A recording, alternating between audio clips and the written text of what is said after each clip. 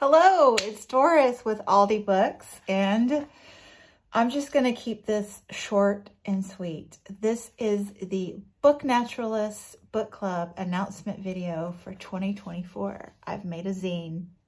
Yes, I have. So I'm living in China, so I don't have access to physical books very easily. I do have access to all of these books digitally. I checked. So I'm going to present, drum roll, the 2024 reading list for the Book Naturalists Book Club. Oh my gosh. So I think that this is our 5th year doing this. I think so. So my friend Heidi from My Reading Life and we love nature. We love nature writing, and we love diverse authors. So we came up with this idea to have a Book Naturalist Book Club focused on nature writing, and we really work hard to make it the intersection of diverse authors as well.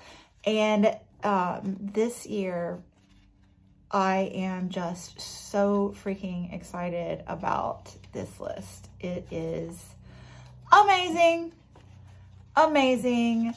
So yeah, I'm going to link Heidi's video below because she is really good at researching the books and authors. I'm really good at organizing the list. So I've organized the list with her help, and I'm going to lead you to her to get the details. So fast and furious here. Book Naturalist Book Club 2024 reading list. January, oh my goodness. The Comfort of Crows, A Backyard Year by Margaret Renkl. If you have not read Late Migrations, which is her previous essay collection, you need to check it out stat. But we will be reading her new one. This came out this year. A Howling Love Letter to the World. That is what Ann Patchett has to say about it. Yeah. And then in February, we have 2 picks for the month of February. A Darker Wilderness, Black Nature Writings from Soil to Stars. So this was edited by Erin, Sharkey, and this is the most important anthology of this decade by Limon. If you haven't read his book, oh, so good, so good. This list is amazing. So I believe I'm like 99% sure, 99.9% sure this is a Milkweed edition, which is one of my go-tos for Book Naturalist picks each year. And then we're pairing that with Black Faces, White Spaces, Reimagining the Relationship of African Americans to the Great Outdoors by Carolyn, Finney. So this one looks at how African Americans feel comfortable or not in our wild spaces, focused in the U.S., but you know, I'm sure it pertains to different regions as well. And then this one is focused on nature writing from Black authors. So I think this is going to be a really brilliant pairing. Okay, so then March. March is my birthday month, so I'm treating myself to the new Lauren Groff, finally. The Vaster Wilds. So this one is a novel. We have been sprinkling in novels the last year or two and really enjoying it. So I think this is going to be just fabulous. I really love Lauren Groff. If you haven't read her short story collection, Florida, highly recommend, especially if you love Florida, which is my home state. And then April, we have Understory, A Life with Trees by Inga Simpson. I have had this on the back burner for Aussie April for a couple years now, ever since Natalie Marie recommended it. So looking forward to that one as well. And then this is one that Heidi has found, the Sakura Obsession, the incredible story of the plant hunters who saved Japan's cherry blossoms by Naoka Abe.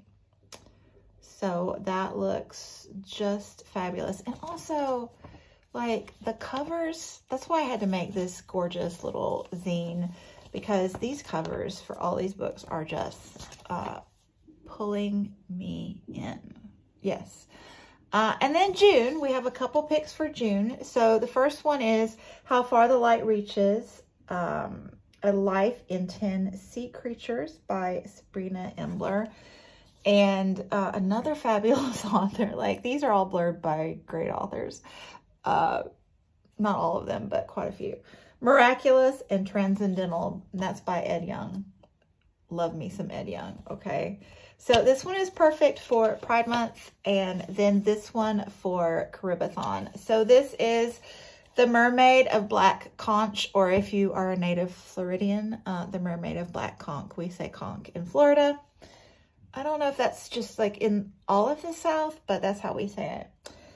This is A Unique Talent by Bernardine Evaristo. Gave us that blurb.